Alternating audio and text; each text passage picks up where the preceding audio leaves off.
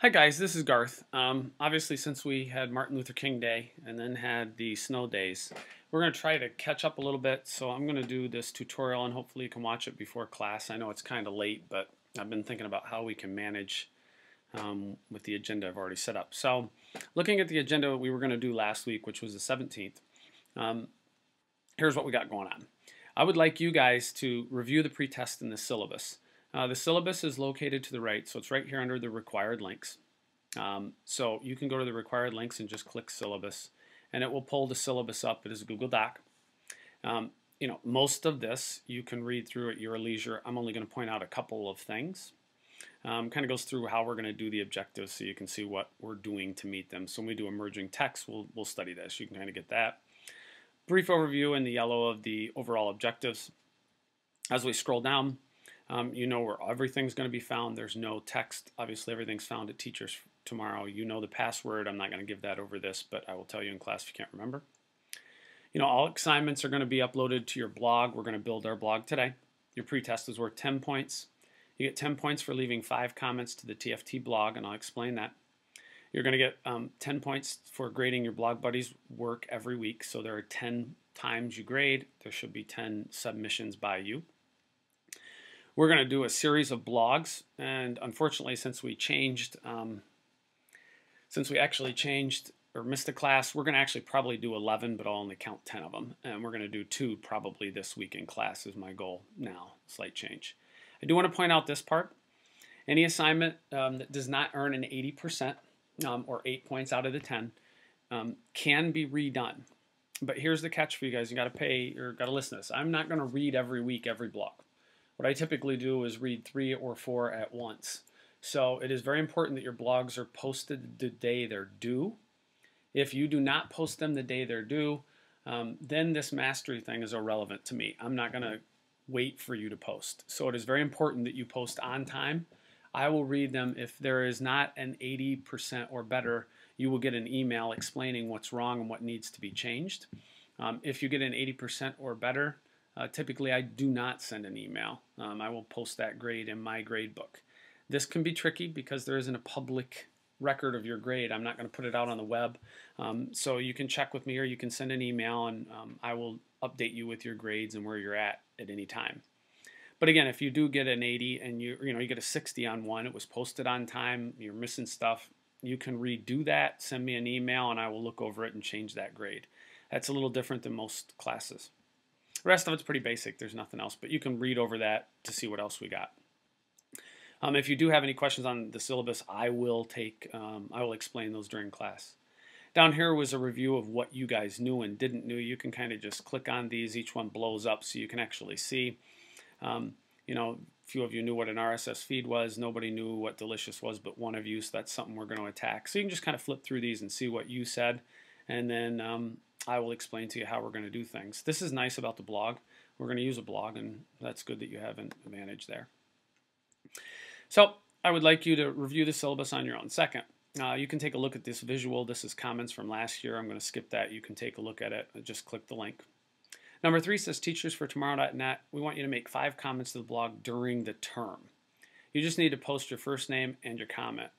You can leave your website address in the field for the website. So let me show you how this works. When you go to Teachers for Tomorrow and you go to the main page, like our newest post is the Educational Technology Conference. So this is actually the presentation we gave is all there. It's in a Google Doc, so you can go through it. Each slide has a variety of links, so if you want to learn about the plan of the wiki book, you click it and it's going to open all that stuff up. So there's lots of links to go to.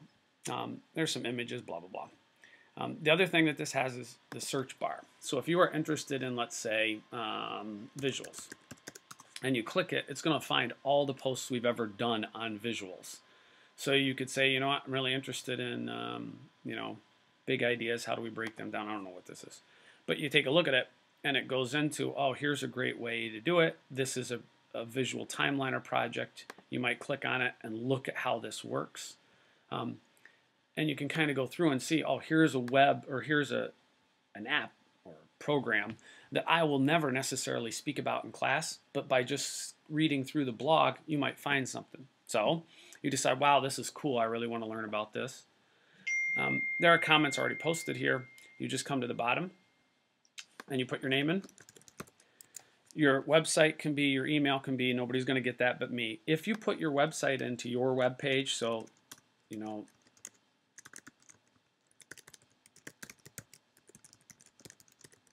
if you put your website in, it will appear so people can go back to your website to read. And then you just type your comment. Doesn't matter to me what you say. You can have him email you if you want to know if somebody else posts or not. When you click submit, you should get this. You type that in, and then you submit, and your comment will be on the blog post. The purpose of you leaving 5 of these and responding to 5 blog posts is because there are so many things on this web page. There are literally hundreds of topics. So, you know, again, if you type, you know, flip, did we talk about flip ever? It'll pull up how we talked about flip and how you could teach flip. So there's a lot of these about it. If you want to learn about how we use Skype, you type it in, it's going to pull up Skype. It's a small world with Skype, and you can look, and here we go. There's also, that doesn't look like that's much. There's kindergarten teacher Skyping. There's new Skyping, 2 become 1, when teaching goes bad. So, I mean, we pretty much tell you what's there. But this way you're seeing all the different posts and teachers for tomorrow. So that's the second thing we want you to do, is to kind of, over the course of the term, you know, you can do them all in 1 week if you want. You can do one every 2 weeks, and I will remind you, you should be leaving a comment. Again, just to expose you to other things. Second thing is we're going to be doing a blog. Everything's really here. So we got the weekly overview, which I'm going to have to address since we already missed a week, but you can take a look at it. It's not going to change too much. I think what I'm going to try to do is combine the February 3rd. I'm going to try to do the first week, and I'm going to try to do searches this week, and then I'll probably move Digo and Twitter back. I'm going to try to figure out a way to build this all together. I'm not sure how I'll do it yet. Notice the yellow dates are dates we will not meet on campus. This may change since we missed the snow day. I'm not sure. Anything in green is like what you have to do that night. So your first blog post, your second blog post, third, fourth. And again, I will change this today or tomorrow to get it up to date, but you can take a look. I don't know why it says December. I'll have to change that, sorry. But anyways. Next thing on here is the blog rubric. The blog rubric is pretty basic. You're going to be writing each week. It's a pretty basic rubric. You're going to have title, explanation of your topics, a reflection on what's going on. This is important. So like maybe you do your focus. What do we focus on tonight? And you might write it this way. You know, tonight we focused on visuals and we learned about blah, blah, blah, blah, blah. It impacted me because here's how I can see this being used in my class. And this is what I intend to do with what I learned. And I'm going to show you that as we build our blog so you get a sense of how to do it. You should really have an image in there. You can do multiple images. As you can see on like most of these blogs that we were talking about, there are multiple images embedded in each blog. So you could have a lot of images embedded. You know, again, I've got a Google PowerPoint that has literally hundreds of links inside of it. You know, if you go down to this one of my daughter, no links, but there's a, oh yeah, there is a link. So it takes you somewhere else, takes you to a post I did on the critical pedagogy of the oppressed. So we want you to have a link in there to go somewhere. Again, I can then go to this. So there's a variety of links taking you all over the web. It's very interactive, these posts should be. You know, the other piece, you should have links, downloads, or film clips. That's what we were just looking at. There were links, there are videos in this case of the one we were looking at here.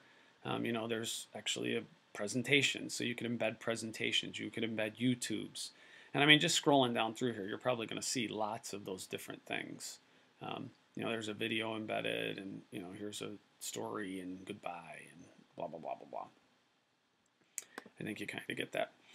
You're going to then do a category of them, and then you just submit it.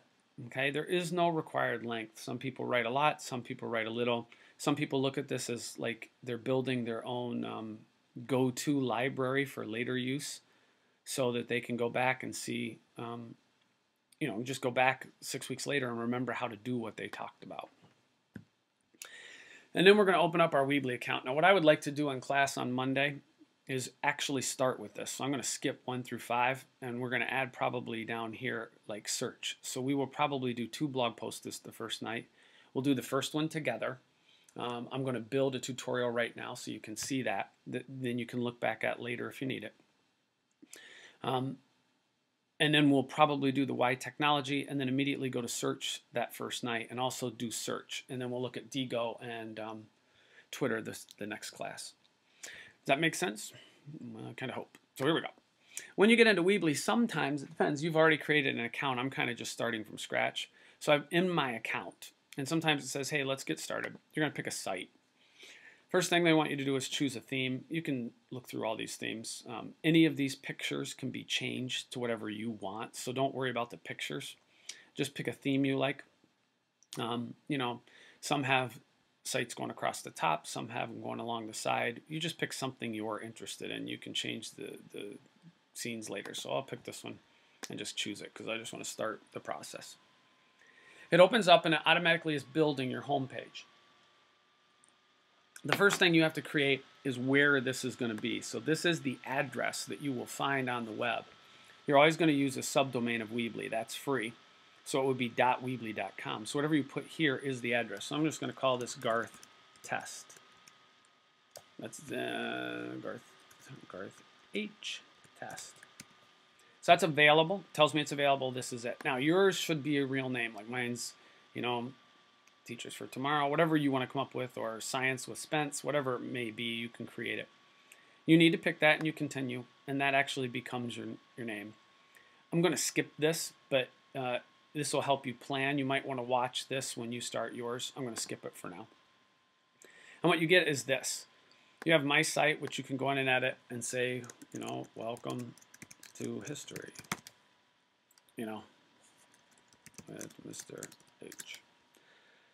So you can add a logo. If you look, you can add logos, and you would just drag up. So I don't know if I have anything, but we'll just try it. I don't know. This will be our logo for now. And it'll automatically put that logo in for you. You got a little logo instead. If you wanted a title, you can turn the text back on, whatever you like. Underneath, you can click and you just begin to have headlines, you know, world history, okay? You can even add more here. You can add a description button. The button you can change the text to click for my classroom site. Then you make it a link.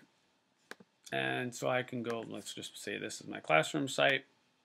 I know this is fast, but you got to remember you can rewind and you can backtrack and see all this again. Once you put that in, you now have a link and you're kind of ready. You can add About Me. You know, you can add an About page or contact. We are only going to add one page. And so the way this works for me is your home page is up to you. You can do whatever you want. You can have, sorry about that. You can have a description. You can have a description of your website.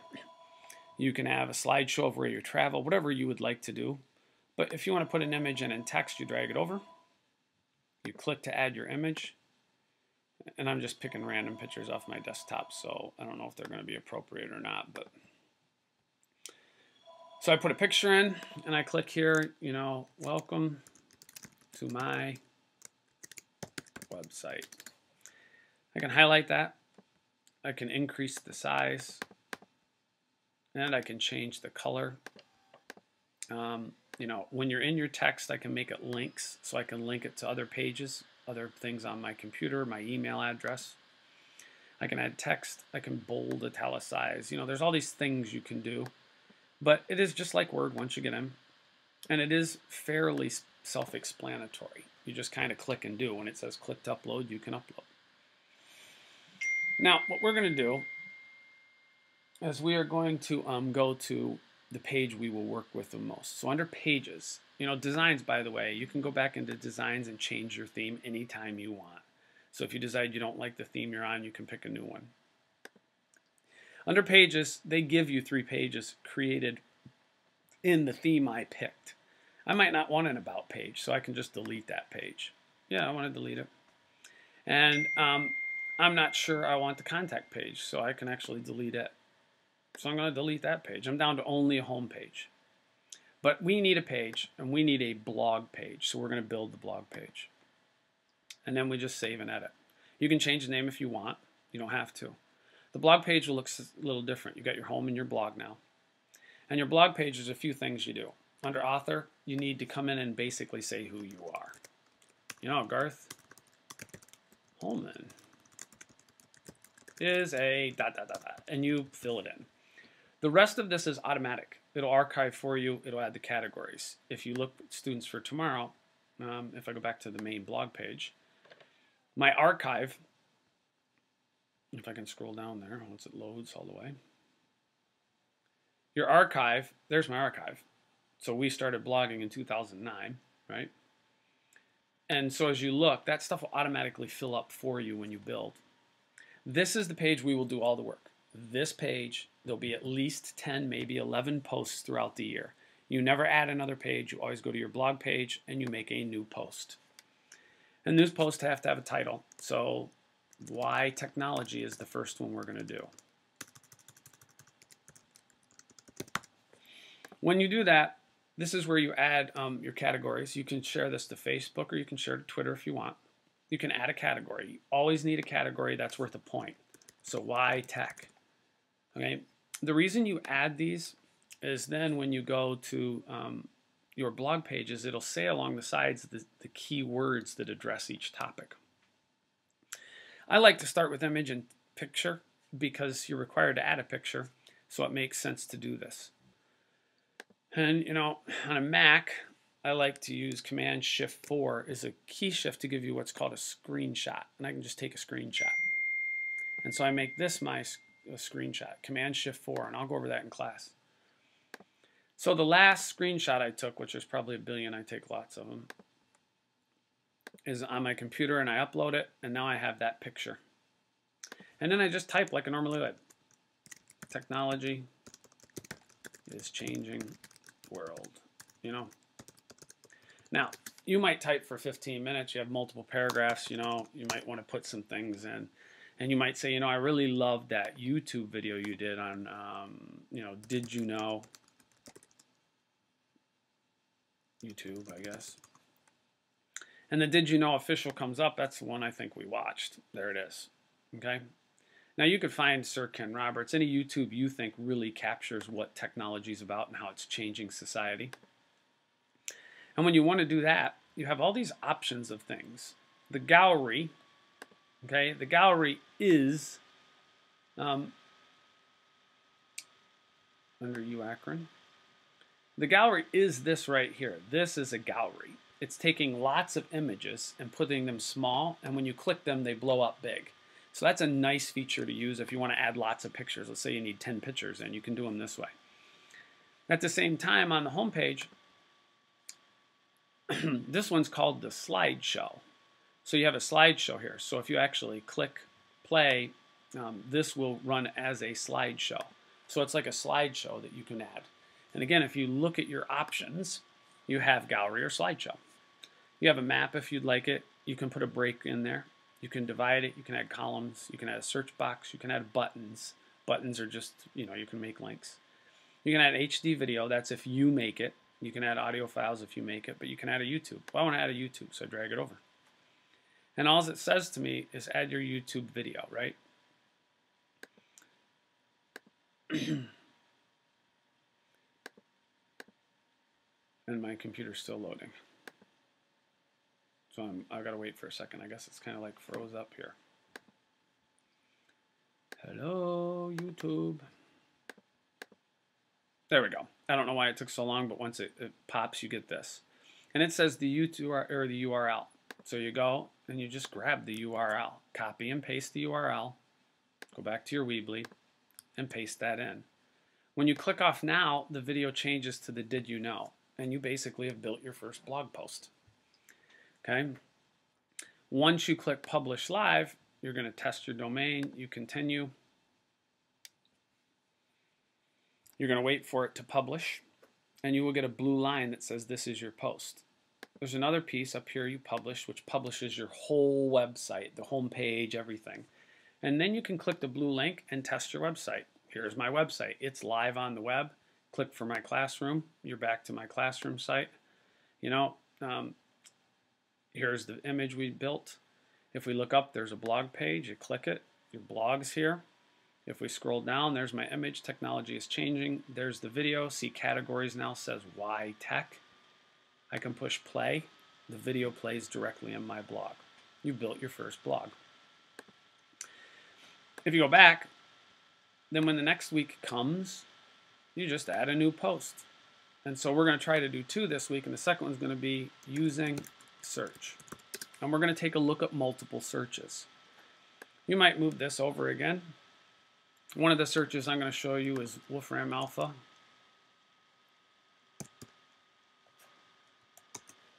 So when we go to Wolfram Alpha, you might want to, let's do compare Ohio to Africa. This search is really cool. I'll show you a lot in it, but let's say you really do this and you pull this up and let's do, okay, so it builds up health, education, it shows you these things. It's pretty cool stuff. Kind of cool. You know, per UK, this is the stuff that you used to spend hours in the library trying to find, you know. But let's say you take a picture, a snapshot of this, and you go back to Weebly. We'll upload that photo. So as you're working in class, you might end up taking 10, 12 snapshots of the work you're doing, the things you're doing, and you can build a tutorial. If you want the picture over here, you just click and drag it to this side, and you can start. Remember, it was intent, or it was focus. This week, we looked at search, at searches on the web. I was amazed, you know, I was surprised, whatever, you know, you write a little bit about what we saw. You know, we looked at the following, Wolfram Alpha, we looked at this, we looked at that. Then you might get done and you say, I intend, or I was, I think of the way I phrased it, I better look again before I make a mistake. I think it was focus, impact intent, I'm sorry. I was impacted most by, and you talk about whichever thing you've learned the most about and impacted you. And now I intend to do the following. You know, and now you start to talk about what you're going to do as a teacher with what you learned tonight. So you're building a reflective piece. You can go in the intent, you could do a tutorial with here's how I did all these things. You can explain as much as you want. But it is yours to show me what impacted you and how you're going to use this information as you progress as a teacher. There's the spell check, so it turns red. We know there's a mistake. I intended, okay, or intend. And once you're done, you publish live. Your link will come up. When you click that link, you can see your work immediately live up on the web. Okay, I didn't do a category. Oh no, that's a required piece. So I go back, and now I can edit this post. And under categories, I add, and I do search. I add that. I publish changes. And because I worked on the side, this left side, I didn't just update the post. I also have to publish here. And so when I publish live in the upper right-hand corner, I can go to my test. And once again, now I will see on my blog page that it now says search and why tech. If you click why tech, it only brings up that blog post. So you're not looking at other things. So that is the basics of Weebly. You know, I really encourage you, you know, when you're editing your posts, I do really encourage you to try to do slideshows or, you know, to add videos. You can do any embed code, and we'll learn embed code. You can make polls and add context and surveys. There's a lot you can do here. I will show you one more thing because I require it. You know, was, let's say I say it was, you know, Wolfram Alpha. Now, any word, you can highlight it and make it a link, and it says what's the page. So if you have Wolfram Alpha highlighted and they have examples, maybe you take to the example page, because then you can see a variety of how they use this. You copy that link and you paste it in, and you say open a new window. And now you've made this word a link. You publish your changes. And now you've added a link. So if you look at the rubric, there's not a ton you're going to have to do. You have to write. You have to add imagery. You have to add a link. You have to do the thing over here, the categories. And you probably have to have some visual or interactive piece in there. But it's really about you reflecting on what you're learning and how it's going to impact teaching and learning as you get older.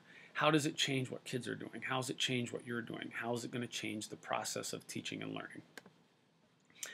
Now, we're going to do most of what we did in class on Monday. I would like you really, once again, if I can repeat, when you are at the UA page, if you can take a look at it, I would like you to try to preview 1, 2, 3, 4, 5 is basic. 6, you might want to create your account, and if you want to start building, you can. I will start with building the account because I know some of you will not get time before we start. The building of the home page, I'm going to have you probably do on your own to save time. You can make it anything you want to be on your home page. And I'll give you some examples, and you can look at my pages to see what are examples that I'm kind of doing. So we're going to try to get our first blog page done in class, and then immediately go to search tomorrow and get a second blog done in class. So we'll do 2 practice blogs tomorrow, one on why technology and one on search. I will have you post your link to the coffee break. So the coffee break is a Google Doc. Once you've built your page, you're going to come in. You are given a number on your little name tag. So I'm going to do mine here, even though I'll delete it. I put Garth. I put my email address.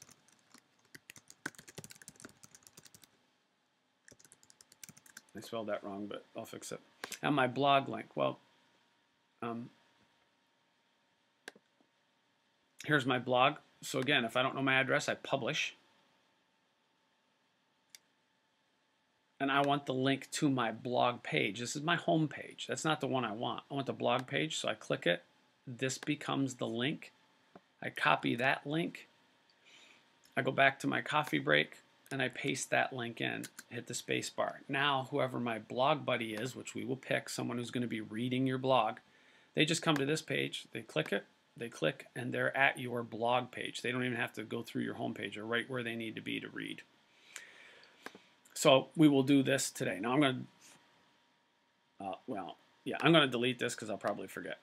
And somebody else's number 1. So I'm going to just delete it so it's not in there. But you saw the process. You will have a number, you'll find your number, and you'll go from there.